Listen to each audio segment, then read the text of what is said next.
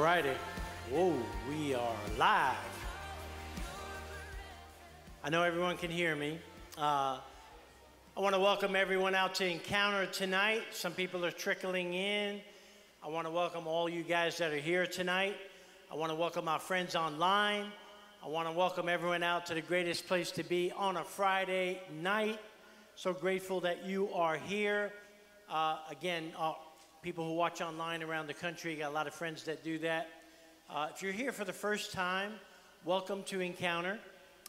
If you're visiting for the first time, please fill out a Connect card that you find on the table out there. And if you could turn that in to me, I'll have a gift for you that I want to put in your hands before you leave this place. And if you're wondering, maybe listening online, visiting, maybe you've been to Encounter before, a lot of times I get up here, I don't really talk about what Encounter is because I want you to experience Encounter. Encounter is about you having your own encounter with the living God who's the same yesterday, today, and forever, who wants you to encounter him because all it takes is one encounter for your life to be changed, blessed, healed, and set on a pathway of wholeness and healing. So Encounter is a ministry that some people come to heal, some people come to grow, some people come to heal and grow, some people come just to go and find out what their calling is and what God has for them. And it's all of that. It's a discipleship, recovery, grace, truth ministry that never compromises one for the other. Jesus came full of grace, full of truth, full of recovery, full of discipleship. There's no such thing as recovery before discipleship or discipleship without recovery. It's one pathway that he invites us into. And I want to thank you for, you could be doing a lot of things on a Friday night, but you came to Encounter. And that says something about you, and I'm so proud of you. We have a great night planned. I mean, we got baptisms tonight. I said we got baptisms tonight. And we have a special guest that's always welcome here. His name is Jesus Christ. And so, and he sent his Holy Spirit, and the Father's looking down. Do we need anything else? Well, we do need fellowship. We do need the Word of God. We do need the power of prayer. And those are all the things that Encounter embodies. Let me tell you about a couple things going on before we get started with the service. The Encounter Bible study is going to start this Tuesday. Now, if you're on the fence about it, I know some people, I spoke to a courageous friend of mine that said, you know, everything in me told me not to do it, but I'm going to do it. And that person's overcoming their fears for whatever reason, and they're taking a very courageous step to do that study. If you've done the study before, it's a different study. It's unlike when we used to do the study, when we had the books, the binders. The whole study's been revised, edited. It's in a book form. Plus, even if you did the study, you're in a different place now, and your answers are going to be different because God has something different to tell you. That's what's called, when you hear the scripture that says that the Holy Spirit will quicken our mortal bodies, that the same Spirit that lives in us is the same Spirit that raised Jesus Christ from the dead. God wants to give you a different revelation. Did you ever read a scripture for years and it never made sense to you? Then all of a sudden, it means something different to you. That's the Holy Spirit quickening your mortal body so that the scripture means something different to you.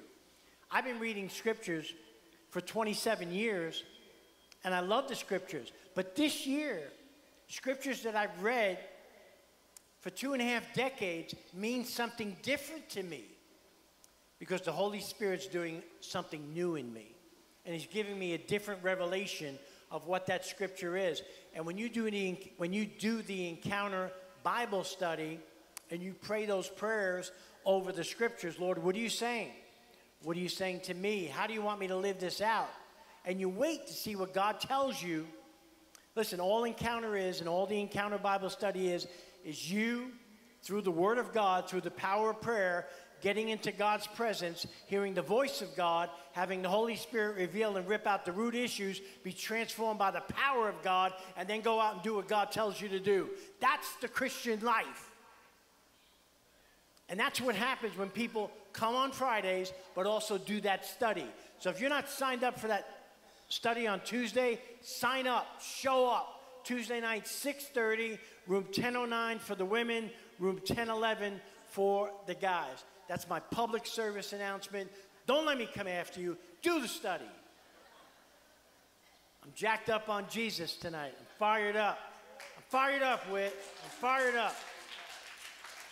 So, there's still culinary opportunities to serve. I want to let you know that next Friday will be unceasing prayer. I'm going to be in here from 5 to 6 praying.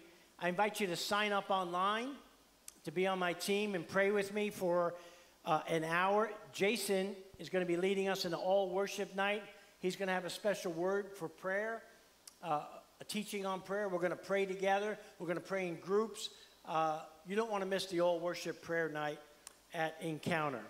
So it's going to be a great night tonight. My buddy Whit is here. Everyone say, thanks, Whit. Thanks for being here. I love Whit. I'm so grateful that he helps teach at Encounter. Many of you don't know that Whit baptized me. And when I was just a young scoundrel, I just got saved. And one of the things in my first encounters with Whit, I met with a lot of phonies. Whit was not one of those phonies. Whit was what you see is what you get Christian. And I'm so grateful to have him in my life. And I'm so grateful that he's helping us out here at Encounter. So I'm going to invite the worship team. Are you guys ready? Sean and Julie, you guys come on up. And this is the All-American Christian Submarine Band. And don't listen to me. I tell you, anything goes on Friday.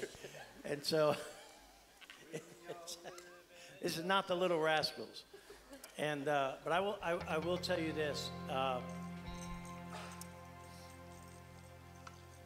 I love, as a person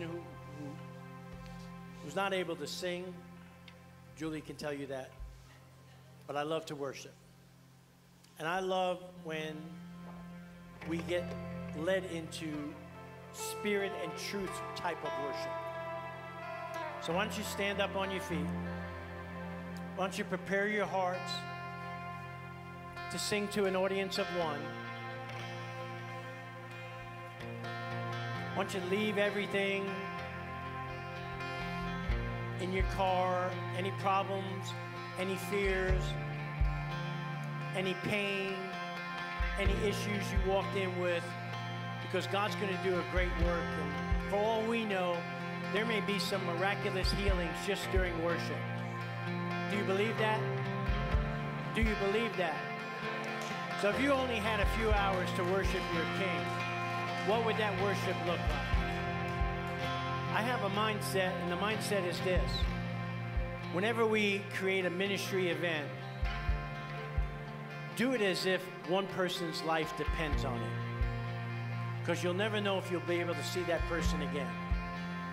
And when we worship and teach, whatever we do at Encounter, we do it as if one person's life depends on it.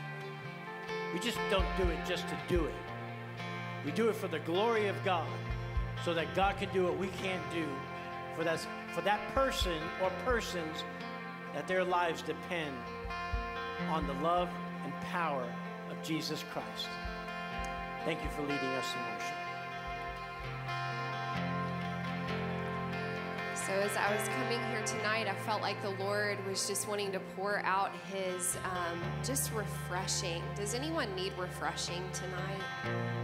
I felt like I needed that so bad today. And the last couple of days, as I've run into people, they have needed it too. And I just felt like the Lord met me in a deep way today to refresh me. So let's just call on his name right now.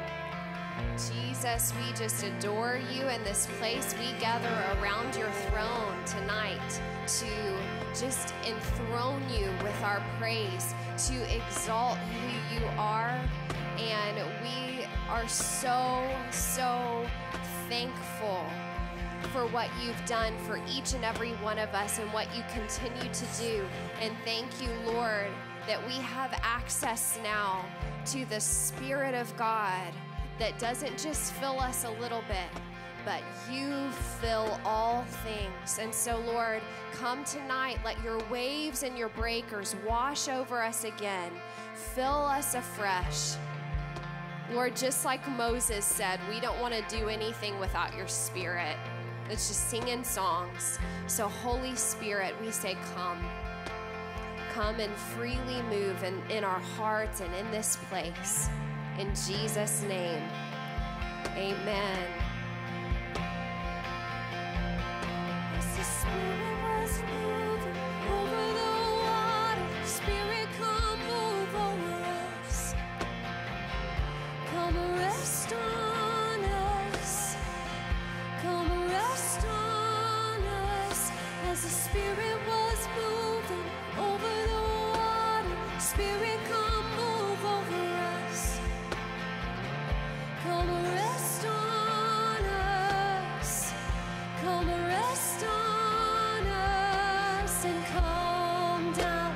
Spirit, when you move, you make my heart pound. When you fill the room, you're here and I know you are moving. I'm here and I know you will fill me. Calm down. Spirit, when you move, you make my heart pound. When you fill the room, you're here and I know you are moving. I'm here and I know you will fill me.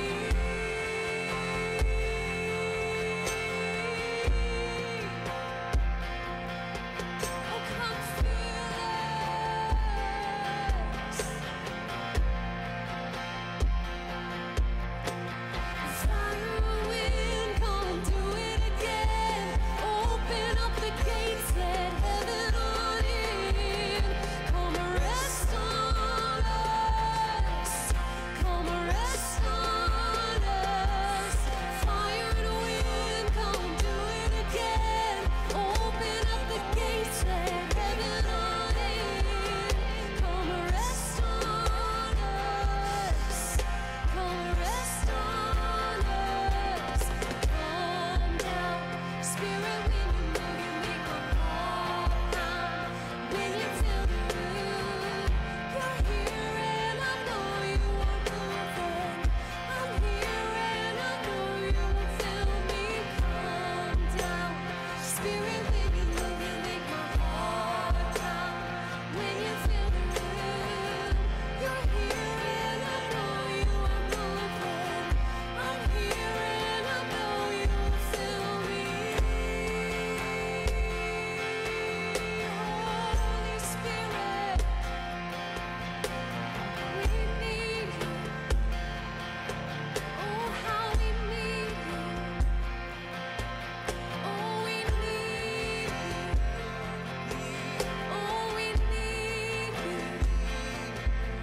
Yes, we need you. Fresh and filling.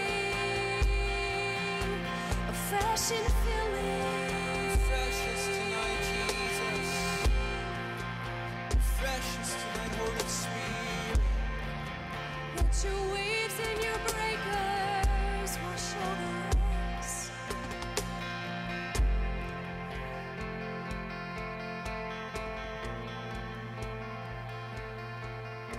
Come fill us.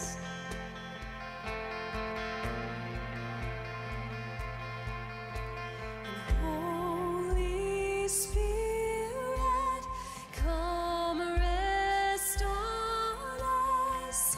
You're all we want. You're all we want. Holy Spirit, come rest on us. You're all we want. You're all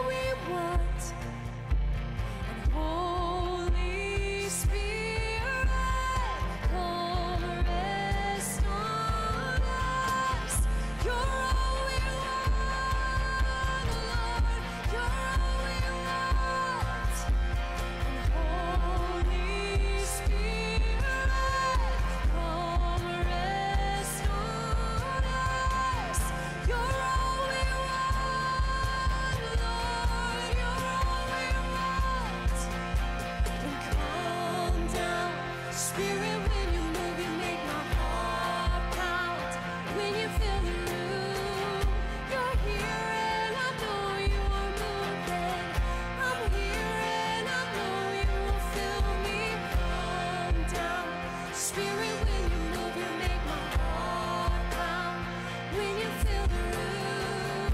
You're here and I know you are moving. I'm here and I know you will fill me. Holy Spirit, come rest on us. You're all we want, only you can satisfy. Holy Spirit, come rest on us. You're all we want, Lord. You're all we want. Holy Spirit, come rest on us. You're all we want. You're all we want. Holy Spirit, come rest on us. You're all we want. You're all we want. Only you satisfy, Jesus. You can have all this world. Just give me Jesus. I just want Jesus. Just give me Jesus. There's nothing like His presence. Oh, there's nothing like your presence. There's nothing like your presence.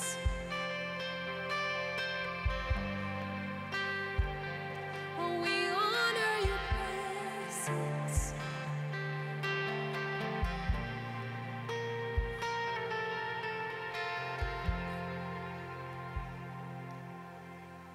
Hallelujah.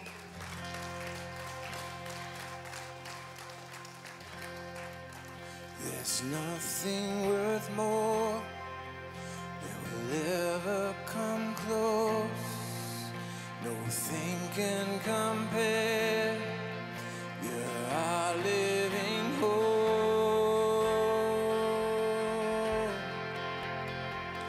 Your presence, Lord. I've tasted and I've seen. I've tasted and seen of the sweetest of loves, where my heart becomes free and my shame is undone. Oh, we love your presence, Lord. Oh, you're welcome here, holy, holy. Holy Spirit, you are welcome here. Come flood this place and fill the atmosphere. Your glory, God, is what our hearts long for. To be overcome by your presence,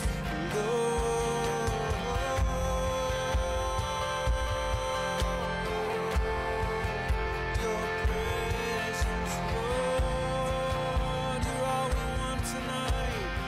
Oh, there's nothing worth more.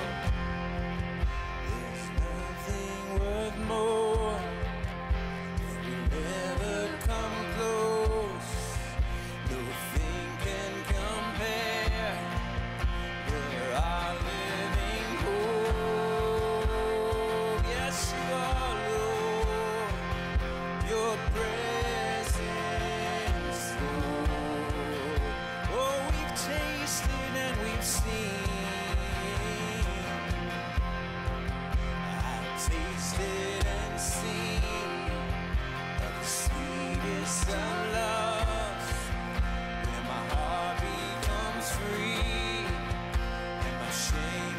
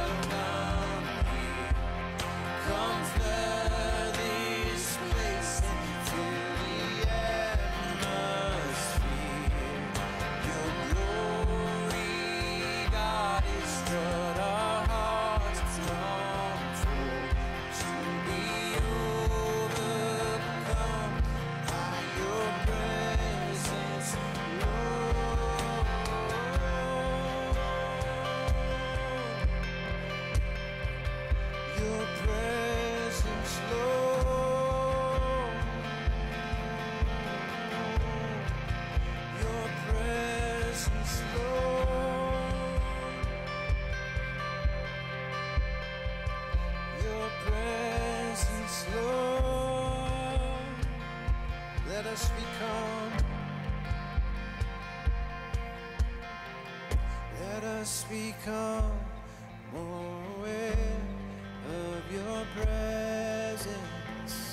Let us experience the glory of your goodness.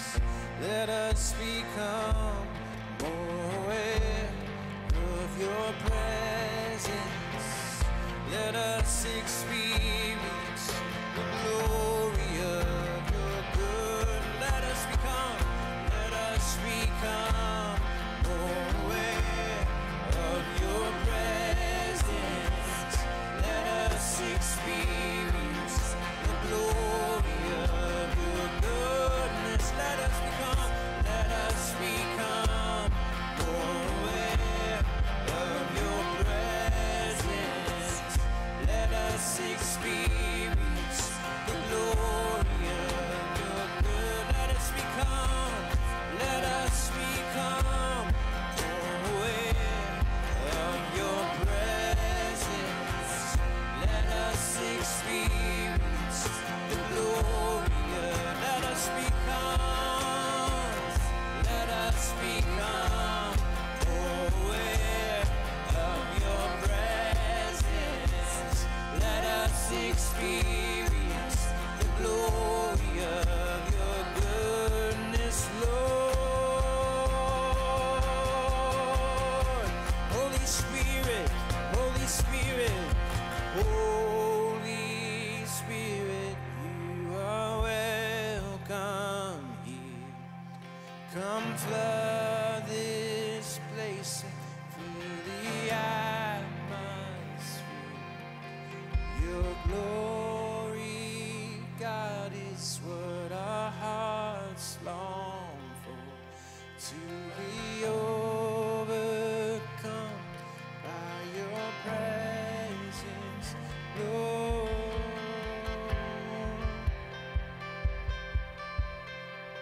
You're all we want tonight. You're all we want tonight, Lord.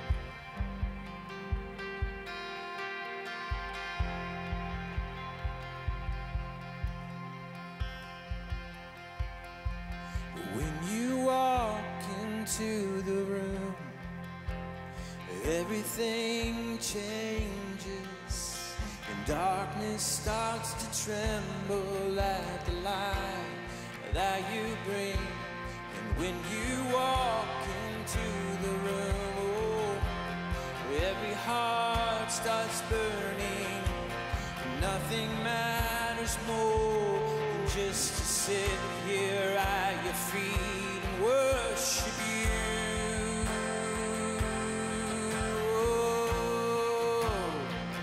And worship you. Jesus, we love you. We love you.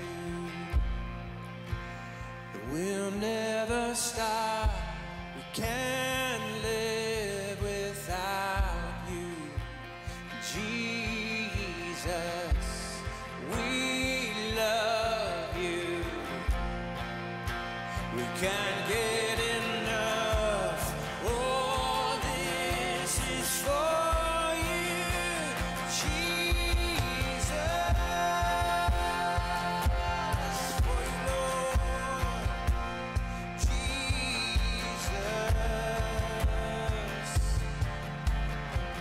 When you walk in the room, when you walk into the room, sickness starts to vanish. Every hopeless situation ceases to exist. When you walk into the room, the dead begin to rise. 'Cause there's resurrection life. And all you do, we love you, Jesus. We love you. We'll never stop. Can't live without you, Jesus. We love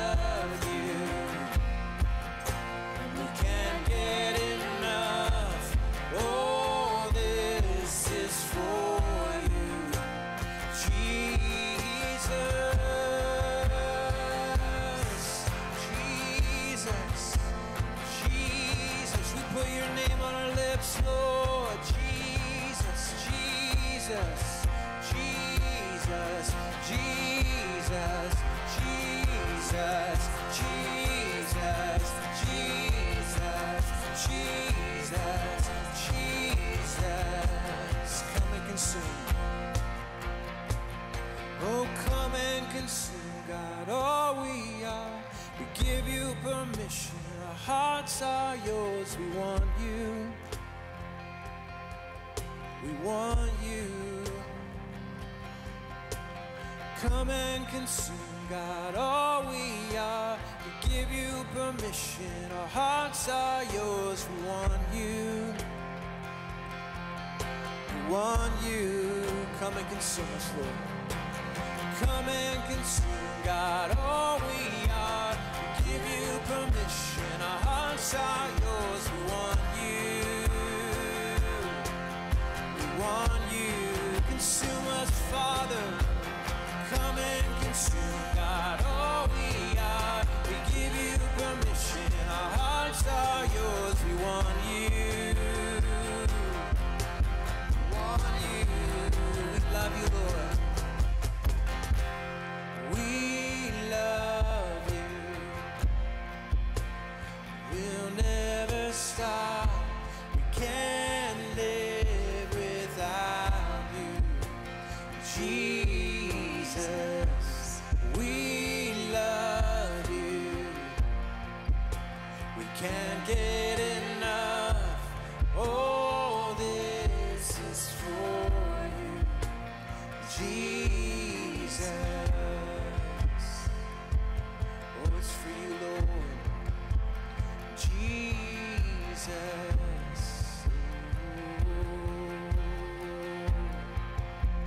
Jesus.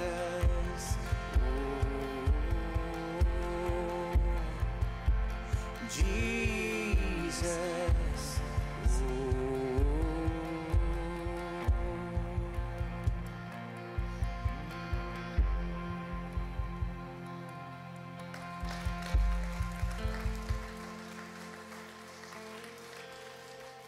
We're going to continue worship, but I believe this next worship song, I believe the Holy Spirit is asking the question tonight, what do you need to lay down before Him? What do you need to surrender to God tonight that you've been holding on to? Or maybe something has a hold on you. Maybe it's fear, maybe it's worry, maybe it's a situation. You don't know what to do with it. And here's a better question. They're going to sing about this. What area of your life, I believe God is asking the question, that you need to make room for Him. So I invite you, as we continue to worship, that this is a worship song that requires meeting God face to face, experiencing His presence, and just getting real with Him. So I'm going to open up the altar as we continue to worship. Come now.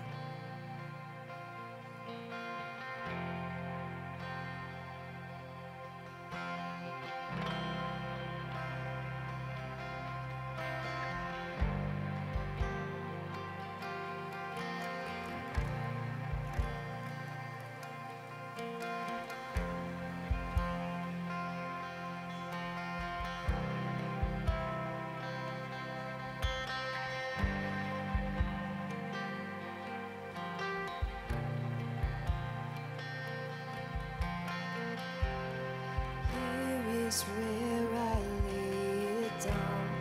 Every burden, every crown. This is my surrender.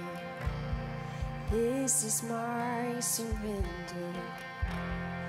Here is where I lay it down. Every lie and every doubt. This is my surrender. And I will make room for you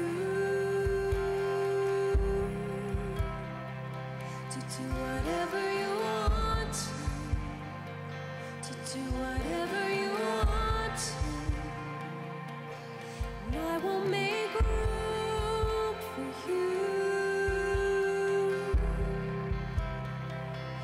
do whatever you want to do whatever you want to, Lord.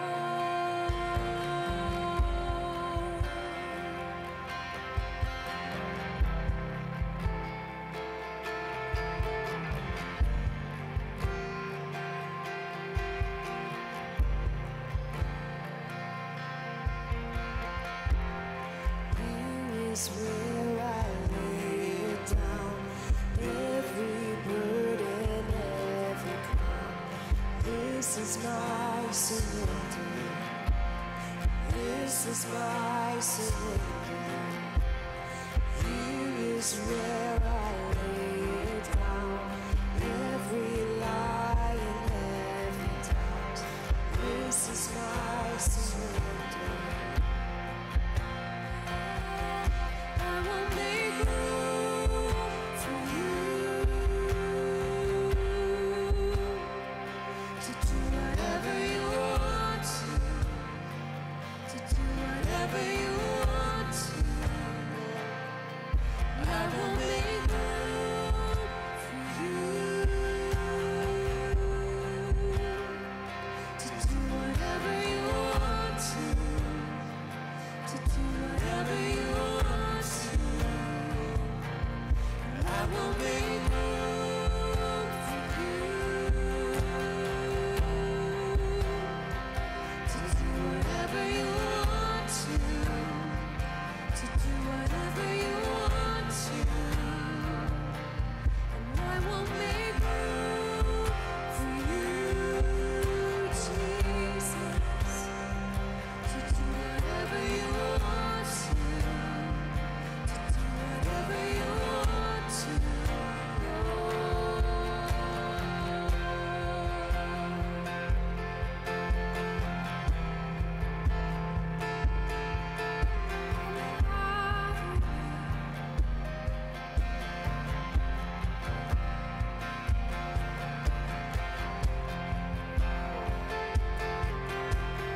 Have your way.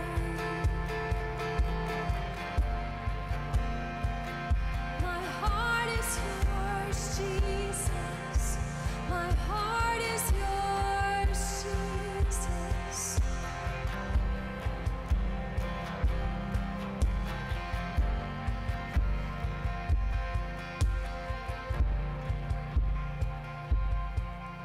So shake up the ground for my tradition, break down the walls for my religion. Your way is better. Your way is better. Yes. Shake up the ground for my tradition, break down the walls for my religion. Your way is better, Lord. Your way is better.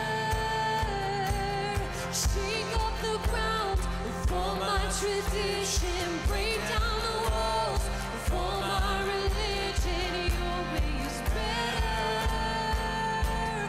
Your way is better. Shake up the ground for my tradition, break down the walls for my religion. Your way is better. Your way is better. I will make room for you to do whatever you want to do whatever you want. And I will make room for you to do whatever you want to do whatever you want to, Lord.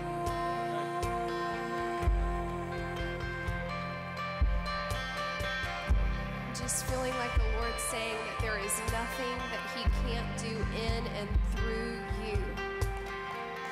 There is absolutely nothing. And Lord, I just thank you that you are giving promises back to people that they feel like all hope is gone. But Lord, I thank you that there are going to be incredible ministries birthed out of this room. And Lord, testimonies that will literally shake people back to life. And I thank you, God, that you are releasing hope, and that you are releasing promises, and that you are releasing a holy calling on many in this room tonight. Holy Spirit, seal it. Lord, I just come and break the enemy's attempt, Lord, to steal and kill and destroy and trying to take the call of God off of these ones that you are putting your hand upon. So, Lord, I pray that that is a confirmation to them that their hope and their call is secure, and that, Lord, you will keep them and that you will help them to move forward. And I pray that in Jesus' powerful name. Amen. All right.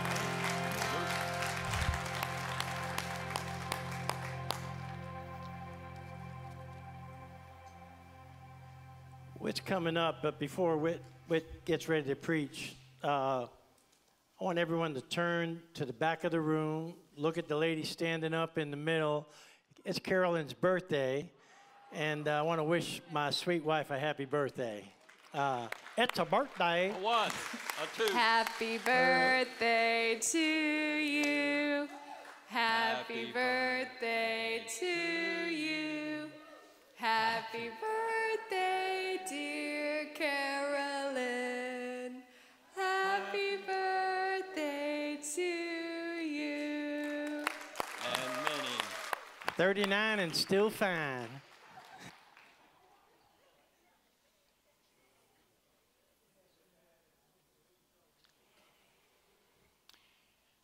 Well, for about a year and a half, I've been coming to Encounter, and I'm going to tell you, tonight's worship down front, listening to you and everybody, it was just an awesome, awesome night of worship. I want to say, yay, God. Thank you, Julie. Thank you, Sean. And thank you, Jerry, for leading us to the throne of music tonight. It was awesome, simply awesome. And Bill, thank you for the introduction, but I do have to make one serious correction. He said that I was a person that what you see is what you get. Well, 3 times in my life, that's not true. I held a secret sin, and it's like living a hell on earth until they became light, and still the devastation happened to me and my family and others in the faith. And so I just prayed tonight that if there's any type of secret sin going on in your life, get it out. Give it to the Lord. And I'm telling you, you sang that song, His Ways, the Best Ways? Absolutely. There's no doubt about it. Okay, now tonight I need your help. If I say the word get it, and you really do get it, you say got it. Get it? Okay, the next thing, I need a volunteer, preferably a female, that has your purse with you. Now come on, Price is Right, come on down. A female that has your, good, here we go. All right. Come on up here. Now, I hope people can hear you. All right, why don't you tell everybody your name? Santana, all right. This is not a plant. I've never spoken to Santana. Is that true? Absolutely. Okay. Well, tonight, here you go, I'll give it back to you. Tonight, I'm going to ask you to do something. And I promise that you'll be better off walking off this stage than when you came on the stage. Now, do you believe me? Yeah. Okay. Well, I wasn't so certain. All right, here goes. You bring your purse around. Is there a wallet in there? Yeah. Can I see it? Be careful. Is there any money? No. What? I needed money for lunch. Okay. Do you have any money in your purse? Nope. Okay. How about, you got a ring? Any rings? No. Okay. You got a phone? Okay, can I have it? Okay. Anything of value that's in that purse? Nope. No. Nope. Okay, can I have the whole purse? Yeah. Okay. Thank you. Let's give her a round of applause. Go see you. No, come back here. Come back here. Now, being the generous, these are mine. She gave them to me. But I promised you that when you leave here, you'd be better off Then before you came on. So being the generous person, here's your purse back, and here's your phone, and here's your empty wallet, and here's $20 to buy lunch tomorrow, just as I promised. Let's give her a big round of applause. All right, now, besides she not being so smart, why did she do what I asked her to do? She trusted. She had faith. She believed that I would keep my promise and that she would be better off when she walked off this stage than when she came on this stage. 2 weeks ago, Bill preached about the Anchor One, and he prayed all throughout the service. And Anchor One is decide you want to get well. Decide, do you want to get well? You do a horrible job at playing God and being in control, that God is in control and not you. And so tonight, Anchor 2 is this. Believe, and that's the big word, believe that God's love and power can restore hope and healing. Anybody in here need hope? Yes. Anybody need healing? Okay. The key word is believe. Folks, believe is much deeper than that. Satan believes in God. Our belief, I believe in God, but believe is much deeper. It has to do with faith and with trust in God. So the bottom line tonight is this. If you can answer this question, do you believe? Do you have trust? Do you have faith that God is who he says he is and that God will do what he says he will do? Not just believe that, but you have faith and you have trust in it. And here's the problem. We don't get into the Word of God enough to find out what God's really like. We see God through a filter, a lot of us, our personal filter. Our personal filter of pain and hurt, that's how we see God often. Our childhood, whether it was good or bad, that's oftentimes how we frame God. Our intelligence, or what our peers say, or what the news media says, that's often the filter that we see God. Therefore, we put God in a box. We make God in our image. And so therefore, he can only do what human minds can believe he can do if we put him in a box like that. Folks, I'm telling you, God gave us a reference point, a filter to see the entire world and your own life through. And that was Jesus Christ. He's the filter that we see everything through. And he left us the Word of God for us. The entire Old Testament points to Jesus coming soon. And he's not just the main character, folks. He's the point of this book. And he came to demonstrate the love and the power of God. And one of the best ways he does his love and power is the ability to save sinners like you and me. That we move from death to life. We take people who've been contaminated by sin and he cleans us up. You are the clear imitation of God's love and power walking around on planet Earth today. And that's why Paul wrote in Romans 1:6, this extraordinary message of God's powerful plan to rescue everyone who trusts him. Jesus and the Word of God is to be our filter in the way that we see God and the way that we see our circumstances. Get it? Okay. Well, the Jewish people had a temptation to move away from God. And the author of Hebrews was very wise. He made this powerful observation in Hebrews 12:2. He says this, let us fix our eyes on Jesus, the author and perfecter of our faith. Fix our eyes on Jesus. Now, here's why we can't do it, because we get distracted. There's all kinds of distractions around us. Politics, our world going to hell in a handbasket, our relationship and family problems, our health problems, our work problems, our financial problems, the TV, the computer, all. And the main culprit is our phone and the social media. So many distractions. And the writer of Hebrews years ago is saying, today, fix your eyes on Jesus. So I want to encourage you. Why not wake up every day and say, Jesus, today, I am going to follow you in all that I do. What if you woke up every morning and said, Jesus, today, I'm going to follow you in all that I do. I'm going to follow you in my thoughts, with my hands, my time.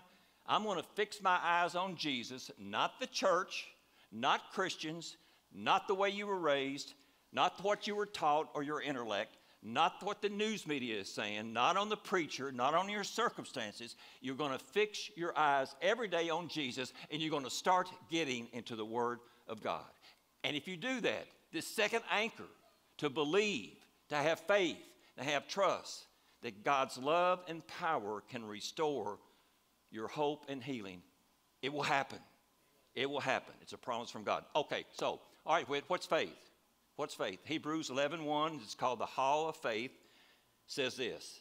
Now, faith is confidence in what we hope for and assurance in what we do not see. And the people in Hebrews 11, they believed that.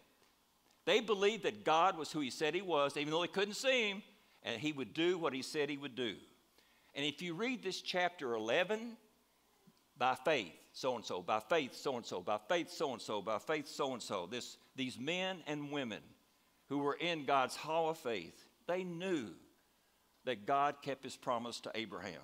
Now watch this. God told Abraham, I will make you into a great nation. Check. I will bless you. Check. I will make your name great. Check. You will be a blessing. Check, check, check. Hope so became be so, and when that happens, you have confidence. So when does hope so become be so? Well, I hope I get a raise.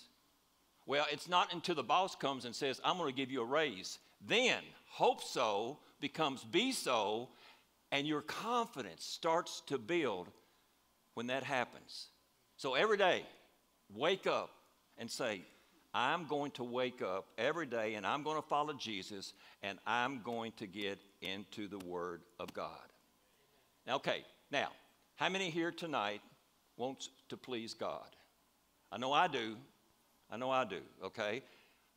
The Bible says there's one way to please God. And here it is in Hebrews 11:6. Without faith, it is impossible to please God, because anyone who comes to him must believe he exists and that he rewards those who earnestly seek him. You mean I don't please God by going to church? You mean I don't please God by saying these certain prayers or praying all the time? You mean I don't please God by memorizing scriptures or keeping all the rules? Those are great, fantastic things. But he says, the writer and the Holy Spirit inspired said, the only way to please God is by your faith. Confidence, trust, faith, and that God is who he says he is, and that God will do what he promised he will do. That's it. So let's look real deeper into what faith is. Hey, by the way, I heard about two nuns, and they were coming back to their convent. They'd just been on a medical missionary field, and they ran out of gas. Their van ran out of gas. And the only container that they had was a bedpan. So the two nuns got the bedpan and marched about a mile down the road to the gas station, filled the bedpan up with gasoline, walked back to their van, started pouring the bedpan of gas into their tank, and back then a truck driver started driving by, and he sees his bedpan, then poured it, and they said, whoa, you women sure do have a lot of faith. Oh, man, that went over like a lead balloon. Anyway, I'll strike that off next time. First aspect of faith is this. First aspect is believing when you don't see it. Believing in when I don't see it. Hebrews 11:1 says, now faith's being sure of what we hope for and certain of what we do not see. And then the list goes to men and women who please God by living a life of faith. Abraham, leave your home. Where to? Just pack up and leave. You're going to be the father of a great nation. Hey, Gideon, go fight the Midianites. What? God? I've got 300 men. They've got 6,000. You're going to be victorious. And he did. Moses, you go back to Egypt. I can't go back to Egypt. I killed a man there. You go back to Egypt and free the people from bondage. And he did it. They believed God even though they couldn't see the results. We hear a lot of people say this. Yeah, I believe when I see it. No, you do it because you believe God is who he says he is, and God's going to do what he promises. It's like Nehemiah. Come on, we're going to go back and rebuild the wall. Joshua and Caleb urging people, you got to go into the promised land. No, can't do it. And everybody was doubting God but those two. But they couldn't see it, but they followed God and did it anyway. I want to tell you, at the grand opening of Disney World, someone turned to Walt Disney's widow and said, wouldn't it have been great if Walt could have seen this? And the widow said, sir, he did. He did see it. He saw it before it happened. This ministry right here on Friday nights, Encounter, I believe Bill and Carolyn saw a whole bunch of broken, hurting people. And they were seeing that they were missing an ingredient that these support groups have, which states that you can believe God as you understand him. And I mean, they could believe in a rock or a chair or a crystal as you understand God. No, it's believing. It's believing in the God of the Bible, not as you understand him. And they knew that. They knew that. Then they knew that a person needed a personal encounter with God. And so, this Romans 15:13 is kind of their life verse in the book that I would encourage you to read and go to that class. May the God of hope fill you with all joy and peace as you trust in him, so that you may overflow with hope by the power of the Holy Spirit. Romans 15:13. And thus Encounter was born. From California to Kentucky, and it's going to many more places because they had a dream. They couldn't see the results, but they obeyed God to continue and build this ministry called Encounter. Another aspect of faith is this: obeying even when I don't understand. You ever been there? Obeying God even though you don't understand? Noah, can you imagine that God says, go build an ark way out in the desert because I'm going to send a flood. I'm going to wipe out everything but your family, your family, and some animals. Can you believe that? And he says, rain? It hadn't even rained. What's rain? A flood? What's flood? No, you go out in the desert, you build this big boat, and I'll do the rest. I'm going to send the water to you. Noah had an encounter with God. He obeyed God even though he didn't understand. We've already talked about Abraham, 75-year-old guy, comfortable living, placed near modern-day Ur. He and his wife on Social Security. And God said, Abraham, I'm going to take you on an adventure of your life. Out of you, I'm going to form a nation. Out of a 75-year-old man and an infertile wife. And hang on. It's going to be 15 years before all this happens. By the way, now listen closely, because I bombed on the first one. Did you hear about the 75-year-old woman that had a baby? I mean, her neighbors and her friends were so excited. They couldn't wait to see that little baby. And so the baby came home, and they all rushed over to see it. Can we see the baby? No, the mother said, you got to wait. The 75-year-old mother said, no, wait, the baby's got to cry. Then we can go and see him. Well, they waited 50 minutes. Hey, we've waited 50 minutes. We got to go. Can we go see the baby? No, when the baby cries, then you can see the baby. Why do we have to wait till the baby cries, she said. Because the 75-year-old mother said, I forgot where I put her. Good. God knew that children were supposed to be given to younger people, all right? I'm sure Abraham and Sarah had their doubts and questions. Where are we going? You just follow what I say. Well, it was scary. And hey, this isn't small stuff, God says. Abraham said, God, we don't understand, but we're going to do it. Abraham and Sarah, now get this, obeyed even though they didn't understand God. Faith is obeying even though you don't understand. Get it? Okay. I did ask my wife, Sandra, one time, I said, can you think of a time that you obeyed God and it didn't make any sense? It took her 10 seconds. Oh, yeah, when he told me to marry you. All right, a third aspect of faith is this. Giving even when I don't have it. Giving of your time and your talent and your treasures, even though you feel like you don't have time and talent or treasures. I did a wedding one time, and the little flower girl was dropping flowers down the aisle. She stopped, held up her empty basket, and yelled out at the wedding, "That's all I've got." You ever felt that way? With your money, with time, with your treasure? You see, I spent 2 years in prison, away from my family, and couldn't provide. My wife became a school teacher, had 2 little kids. Every morning, get dressed for school, get the kids ready, get them to school, and go teach. Yet she never stopped giving to God. Maybe you don't have a job. Maybe you're living on Social Security. Maybe you're working for minimum wage. And you throw up your hands, you say, "That's all I've got, God. How am I going to make it?" Could it be God is saying, who are you going to trust? My promises to take care of you, or your ability to take care of yourself? And the reason I'm saying this is the first person in Hebrews 11 mentioned is Abel. Do you all remember Abel? He didn't have a great nation come out of him. He wasn't a king. He didn't kill a giant. He didn't lead people out of bondage like Moses. He didn't live very long because his brother Cain killed him at a young age. But here's what he did. He simply gave an offering, and he's in the Father God's hall of faith.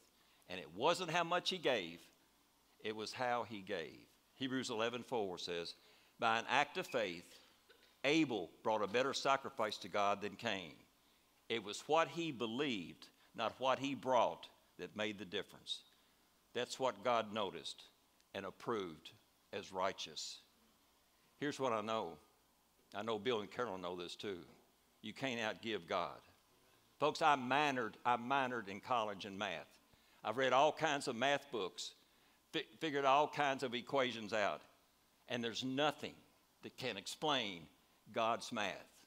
All I know is by your giving of your time, your talent, and your treasures, even though you don't feel like you've got them, by giving them, He's going to multiply those things in your life. Faith is giving even when you don't have it. And here's one of the benefits that the Bible says about giving even though you don't have it. It says, there is overwhelming joy. It feels good to give. And Jesus himself said it's better to give than to receive. I go in restaurants a lot. I used to go in a lot more than I do now. And I sometimes would pay for someone's meal. I'm telling you, I had so much joy when I did that. Just silently left, didn't tell them anything. One time I remember I was at the drive-thru at McDonald's, and behind me was Jimmy Bowling, and he had 3 or 4 kids in the car. And I gave the waiter, I said, here's $20 extra, pay for their meal behind me. I pulled away, and boy, I was feeling great. I got stopped at a stoplight, and he caught up with me. He rolled down your window. He said, thank you for that. But Whit, you were $5 short. But the opposite happened to me the following week. I was at Applebee's, and someone paid for my meal. And I got out in my car, and there was a big honk, and the Johnsons were waving. They were smiling. More joyful to give than to receive. The next day, after Applebee's, I went to Frisch's, and someone paid for my meal in Frisch's. And I got it in the car, and they honked, and the Johnsons' face all lit up because they're the ones that paid. Folks, 2 days in a row. So the third day, I went to a Lexus store. And I just kind of stood around wondering what's going to happen today. Well, it never did happen, okay? Here's what I discovered. It feels so much better. And God is waiting for you to give. Well, I don't have the money. Or I don't have the talents. Or I don't have the time. Give it and watch God do a work in your life. Faith is given even when you don't have it. A fourth aspect of faith is this: persisting even when I don't feel like it. Persisting even when I don't feel like it. You know, our culture will tell you, if you don't like it, just quit. If it feels good, do it, and if it doesn't, don't do it. And I'm telling you, when I used to preach all the time, I'll be honest, there are times I didn't feel like preaching. There are times that I got grumpy and grouchy and rude. There are times that I didn't listen to my wife, and that is bad. That's a bad mistake. There's times I wasn't nice to my kids. There's times that when I got up to preach, I wanted to look back at you like a lot of you looked up at me. And come on, let's see if he can make me smile tonight. I'm not going to clap if my hands are on fire. There are things that I didn't like to do. I don't always like reading my Bible. I don't feel like praying. But I've learned that even I don't feel like it, that's when I need to do it. Bill said that there's a person he knows that said, I'm not going to go to that study. I'm not going to do it. And then made a switch around. I'm going to do it. And that person is going to be blessed. Folks, my biggest problem is me. And I want to say your biggest problem is you. So God help me. And God help you. And a part of faith is doing the right thing even if you don't feel like it. Even if you're moody, even if you're broke, even if you're hurt, even if you feel lonely, even when nobody is clapping for you, even when you made horrible choices, even when you felt so guilty and ashamed and want to stay away from encounter or want to stay away from church. No, go ahead and go. Hebrews 11:27 says, by an act of faith, Moses turned his heel toward Egypt, indifferent to the king's rage. He had his eye on the one no eye can see, and he kept right on going. The key to persistence is keeping your eyes on Jesus and in the Word of God. Don't keep it on your surroundings. Don't keep it on your obstacles. Don't keep it on whatever's going on. Fix your eyes on Jesus. Now, I'm going to guess that someone in this room tonight feels like quitting. I don't know what you feel like quitting. Could be your marriage. You're ready to give up on school. You're ready to quit your job. You're ready to give up on church. You're ready to quit recovery or encounter. Some of you feel like your health or financial position is hopeless. Many are ready to just throw in the towel and quit life. And maybe God brought you here tonight to hear God whisper to you, don't quit. Don't give up. Never, ever give up. It's not too late to get help. It's not too late to start over. God is able. But if you quit, He can't help you. Faith is persisting, even though you don't feel like it. Get it? Right, number 5. Another aspect of faith is thanking God before I receive it. Thanking God before I receive it.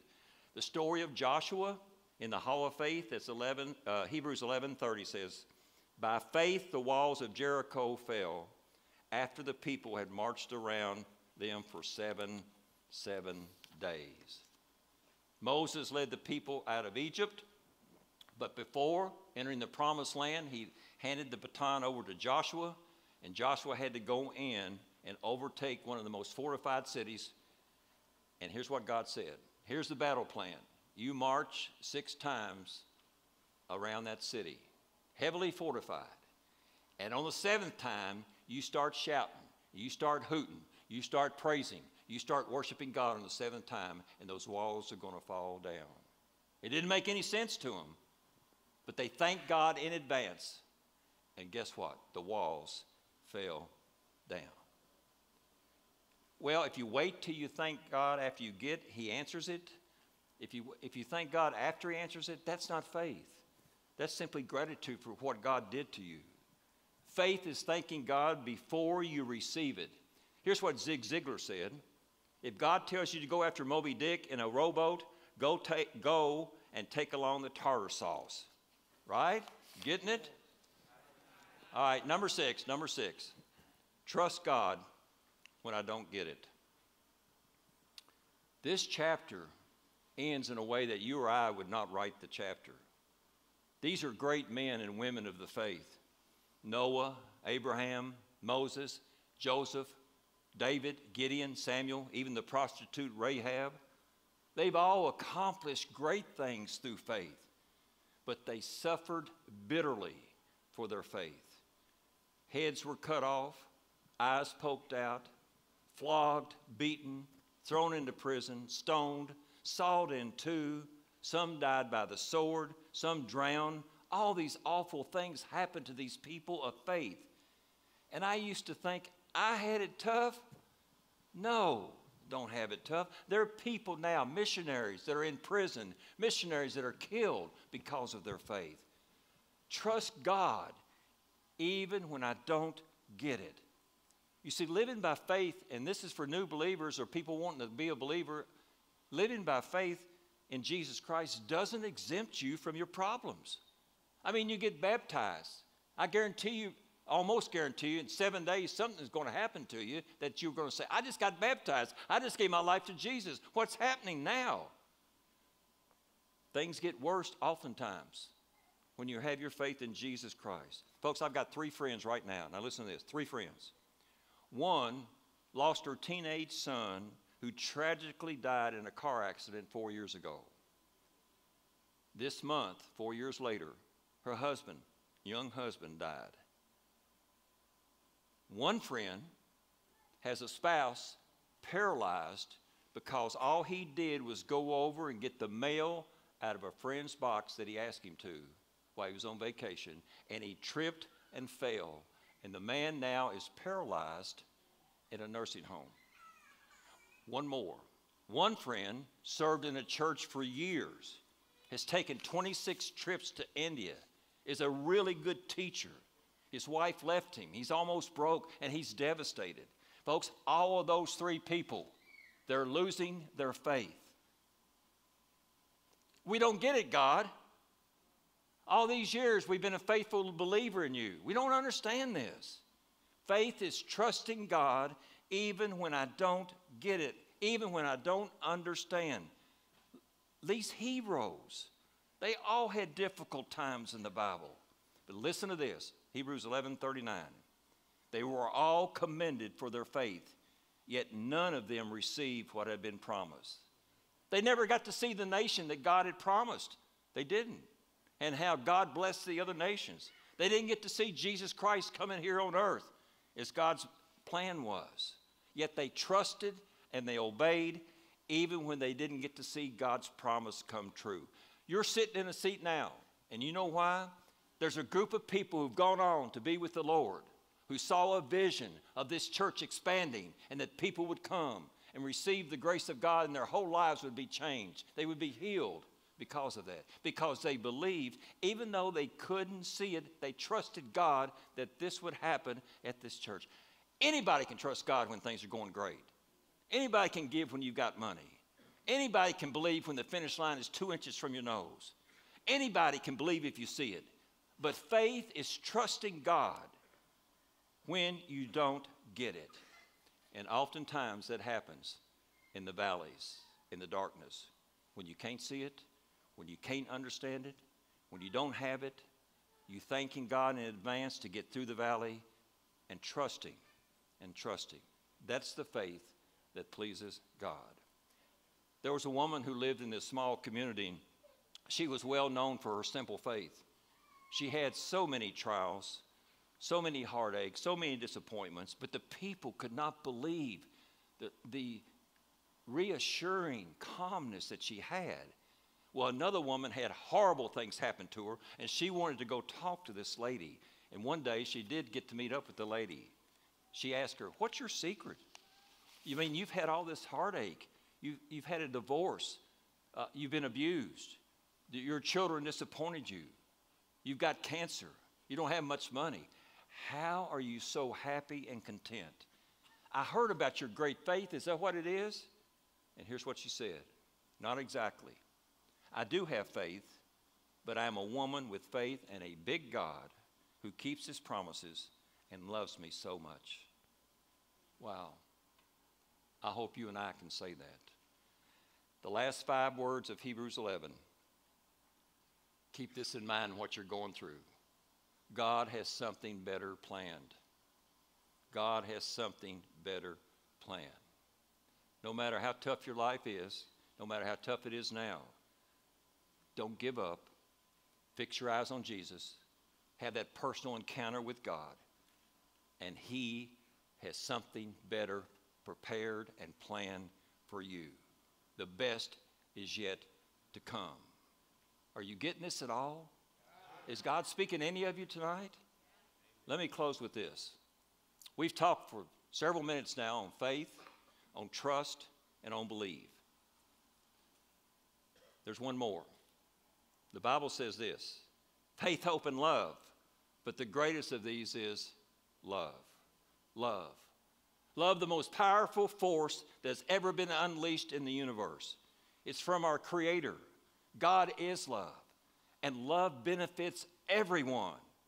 This environment right here at Encounter, man, it's filled with love. It's bringing dead people back to life in the waters of baptism. It's clapping when someone gives their testimony or miracles happen.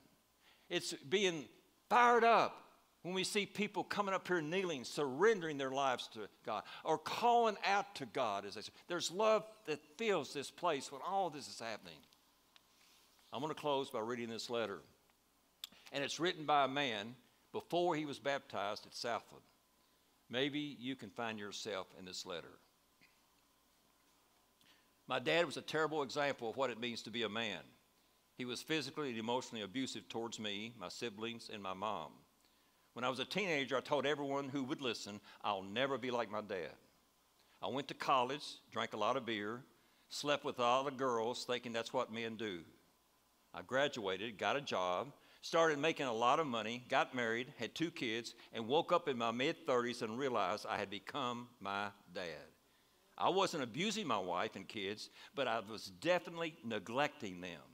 I made any excuse I could make to not be at home, not help with homework, not be at school functions, not listen to my wife, and not be at church on Sundays. I'm embarrassed to admit it, but I spent more time playing golf, going to Keeneland, hitting an occasional strip club, taking trips with my buddies, scrolling through porn and social media, that I perfected the art of being a self-centered, egotistical, me-monster jerk. I acted surprised when my wife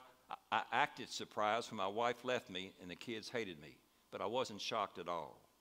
The only person to blame was me. A good friend invited me to church, and I've never cried more. I've never felt more freedom in my life. I've apologized to my wife and kids, and I'm slowly rebuilding trust with them. And even if we're not able to patch up our marriage, I needed to die. The old me needs to be crucified, and all my bad habits need to be buried. I'm already stopped drinking and gambling and womanizing. But more importantly, I've started following Jesus. I'm reading my Bible. I'm praying. I'm coming to church. And I found out that God loves me so much, a messed up me He loves. He died for me. I'm meeting with other men and I want to be baptized. I need a date on a calendar that I can point back and remember that God gave me a second chance. The day I surrendered all of the shame and guilt and pain and anger of my past. The day I became a new man, a different man, a better man, a forgiven man. I want my son and daughter to see what a real man looks like. I want to see them how a real man behaves. I want them to think about Jesus when they think about me. There's a lot of work to do before that happens. But I have hope, and I believe God will help me. All those parts of faith we talked about tonight is in this man and the way he's acting. And that is anchor 2. Believe, trust, have faith that God's love and power can restore hope and healing. I hope you want that tonight. Let's stand as we pray.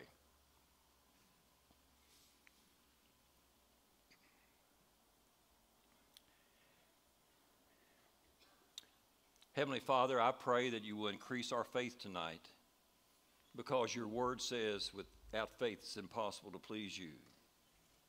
I believe everyone in this room wants to please you, Lord. God, give us courage to speak to every mountain in our lives, the doubt, the fear, the insecurity, the addictions, the hurt, the finances. And we see each one removed in Jesus' name. Give me the courage to do that. Lord, help me with my unbelief. Stretch my faith that no mountain or problem can be bigger than you. Forgive me for not telling you, but telling my mountains how big my God is. Holy Spirit, open our eyes and our heart that we can be filled with the confident hope and the same power that raised Jesus Christ from the dead. Give me the desire, the passion, God, to know you, the God of the Bible. I do believe. I know people here believe. May our trust and our faith get stronger that you, God, you are who you say you are, that your God will do what he promised he will do, and that life is so much better doing it God's way. Help us, Lord, tonight. Lord, thank you for your love that saved a wretch like me. Thank you for your power that raised Jesus from the dead. And Father, I pray that we're not going to quit, that we've got hope. We're going to be healed, and we can have a new start, because I believe and I trust and I have faith and I have the love of God in my life. In Jesus' name I pray. Amen and amen. Well, before we close in worship, we're going to experience a few baptisms, and if you guys are ready to, are on the schedule to get baptized, why don't you make your way over here? And if you're in the worship center, why don't you move a little closer and celebrate this holy moment that we're going to experience with some of these men. And so we're going to do it right away, right now. And first one up, come to the water, whoever's ready.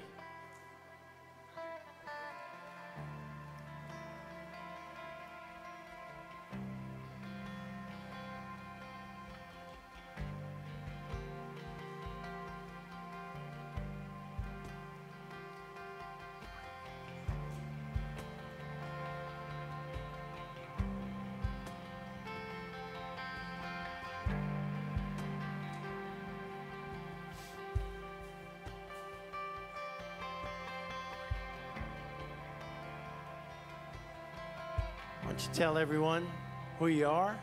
My name's William Bullock. Everyone say hi, William. Hi, William. Well, William, this is a big moment in your life. It's a moment that heaven's looking down. There's a picture and a scene in the Bible. When Jesus got baptized, heaven opened up. And the Father spoke. And he said, "That's my son, who I'm well pleased." And I believe that when we give our lives to Jesus and we take that next step, because the Bible says, repent and be baptized for the forgiveness of your sins, and you receive the gift of eternal life, because you have Jesus in your heart and it's your desire to live for him. I truly believe that heaven is open and the Father's looking down on you with a big smile. And heaven's proud. Your family at Revive is proud. Your family at Encounter is proud. And this is a holy moment, and we couldn't be more proud. So just repeat after me. Say, I believe that Jesus is the Christ. That Jesus is the Christ. I've accepted him I've accepted him as my Lord and Savior. as my Lord and Savior. It's my desire My desire to live for him to live for him all the days of my life. all the days of my life.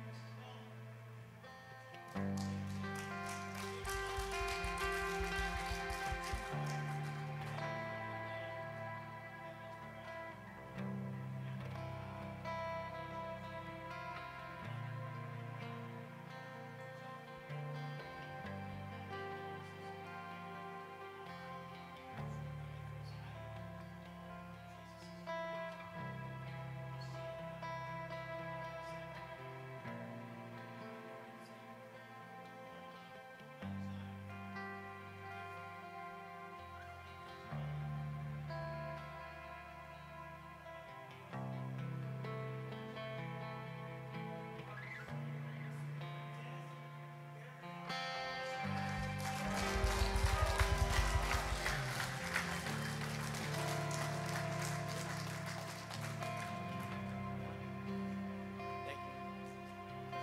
Come on in. Next one up. Tell everybody your name. My name's Steven. Everyone say hi to Stephen. Well, Stephen, it's a big moment. Yes, sir. Heaven's proud. We're proud. It's a big deal to say, I'm going public with my faith because Jesus said, if you'll acknowledge me before men, I'll acknowledge you before my Father in heaven. If you won't acknowledge me before men, I won't acknowledge you before my Father in heaven. Not only are you being acknowledged because of this step of faith, that you've accepted Jesus Christ in your heart, it's a big deal. It's a big deal. And we're so proud of you. I mean, come on, let's Stephen know. Repeat after me. Say, I believe I believe that Jesus is the Christ, that Jesus is the the Christ, Son of God, the Son of God, and I've accepted him and I've accepted him as my personal Lord as my personal Lord and Savior. and Savior. And it's my desire And it's my desire to live all the days of my life to live all the days of my life for him him alone. and him alone. Come on now. On that profession of faith, it's an honor to baptize you. In the name of the Father, Son, Holy Spirit. Death, burial, resurrection.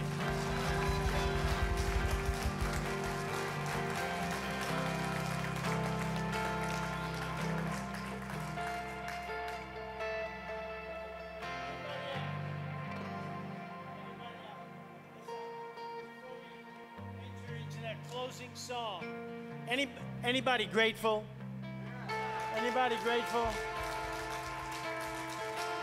I'm grateful that if anyone is in Christ, the old is gone, the new has come. So please don't leave. Let's close out and let's let gratitude overwhelm our hearts for what we experienced tonight. So let's close out our service with worship. Take it over, Sean. All my words fall short. I got nothing new.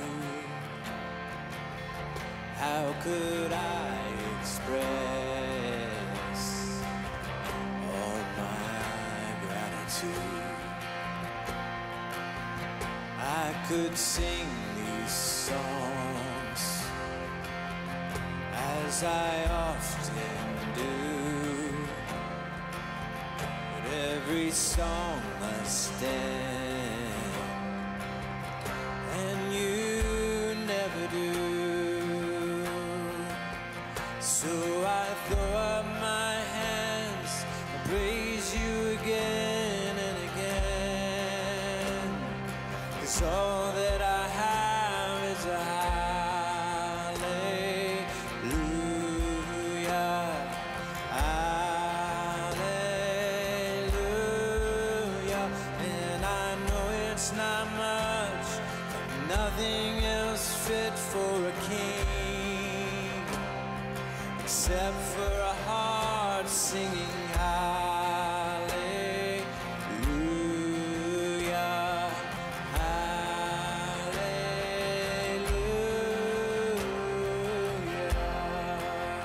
hallelujah. One response, I've got one response. I've got just one move. With my arms stretched wide, worshiping, I will worship you. So I throw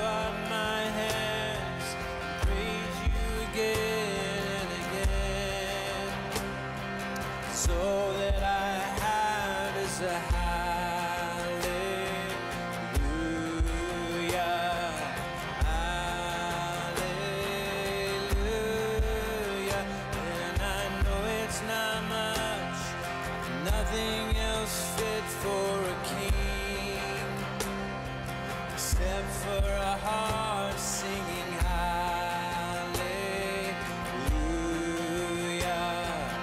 hallelujah.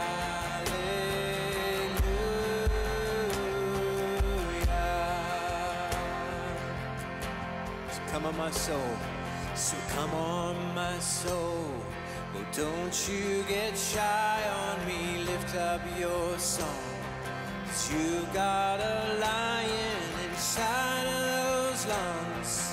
Get up and praise the Lord. Come on, let's praise him, church. Come on, my soul. Oh, don't you get shy on me. Lift up your song.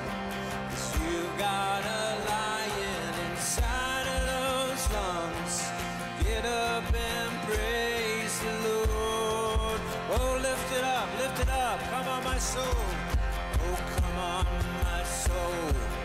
Don't you get shy on me. Lift up your song. 'Cause you got a lion inside of those lungs. Get up and praise the Lord. Let's do that one more time. One more time. Come on, my soul. Come on, my soul. Oh, don't you get shy on me. Lift up your song. 'Cause you got a lion inside of those lungs. Get up and praise the Lord. Throw up my hands. So I throw up my hands and praise you again and again. 'Cause all that I have is a hallelujah,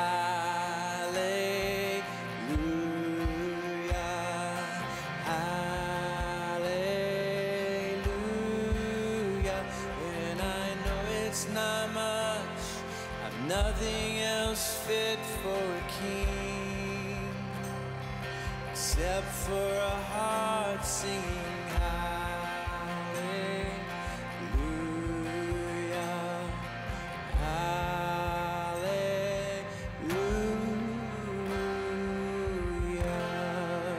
up a big shout tonight. Thank you, Jesus. Let me leave you with one final word. Why don't you just let the guys know who got baptized how much? Wasn't that amazing? That was just so sweet. Whit, thank you for an on-time message. Sean and Jerry and Julie, thank you for an unbelievable night of worship. Let me leave you with this final word to bless you. It's probably one of my favorite words in the Bible is found in this passage in Hebrews, found in chapter 10. Therefore, brothers, since we have confidence to enter the most holy place by the blood of Jesus, by a new and living way opened for us through the curtain that is his body, and since we have a great priest over the house of God, Jesus Christ, let us draw near to God with a sincere heart and full assurance of faith, having our hearts sprinkled to cleanse us from a guilty conscience, and having our bodies washed with pure water. And here it is. I love this word. Let us hold unswervingly. I had my dog in my car today, and I'm a New York driver. He was all over the car, but he was holding on. And isn't that a great picture of faith? That when times get rough and rocky, it says, let us hold unswervingly. We can get bounced and tossed around, but we need to hold on to Jesus. When we don't understand it, when we can't see it. Man, that was a word tonight. Let us hold unswervingly, here it is, to the hope we profess. For he who promised is faithful. And then let's do this for each other. And let's consider how we may spur one another on toward loving good deeds. Let's not give up meeting together, as some are in the habit of doing, but let us encourage one another, and all the more as you see the day approaching. Thank you for worshiping with us. You've experienced a glorious night in the Lord. Come back and see us next week. God bless you. Give them heaven this week. They don't like it, tell them how to get there. In Jesus' name, amen.